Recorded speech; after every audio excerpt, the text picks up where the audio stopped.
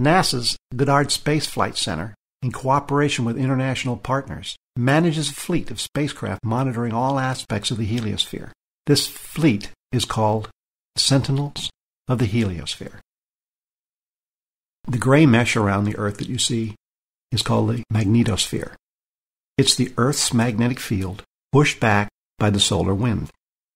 It's critical for life on Earth because it routes charged particles in the wind around the Earth instead of letting it bombard us head-on. That makes it very important for us to understand. Here's the near-Earth fleet. It's monitoring solar activity and orbiting Earth every 92 minutes.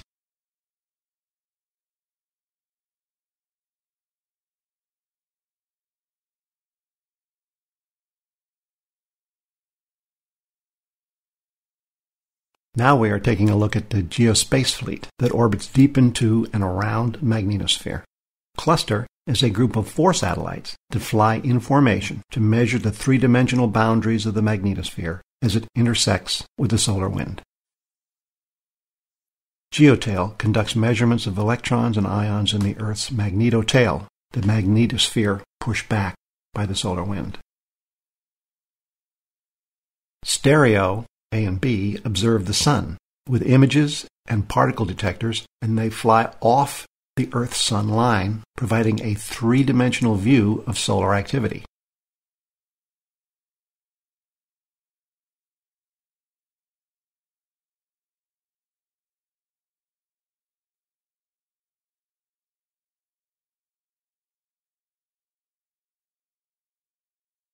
Watch how they use the Moon to set themselves apart at the best possible distance to view the Heliosphere.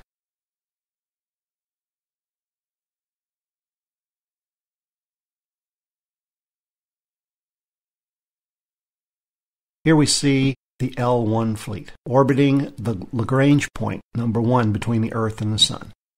L1 is the point between the Earth and the Sun where the gravitational pull is approximately equal in both directions. Spacecraft can orbit this location for continuous coverage of the Sun. Out here, there is no magnetosphere, so a good look at the solar wind is possible. ACE measures the composition and characteristics of the solar wind. WIND measures particle flows and fields in the solar wind. SOHO is a famous satellite that studies the Sun from its deep core to the outer corona and the solar wind.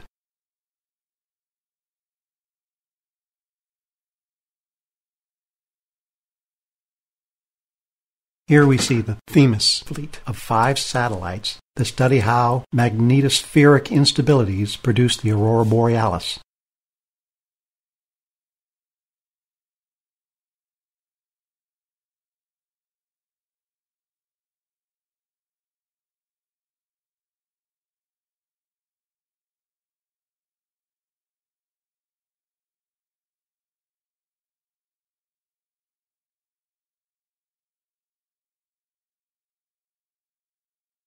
The Heliopause fleet is Voyager 1 and Voyager 2. Voyager 1 has traveled the furthest at 140 astronomical units. That's 140 times further away from the Sun than we are. It takes light almost 19.5 hours to reach Voyager 1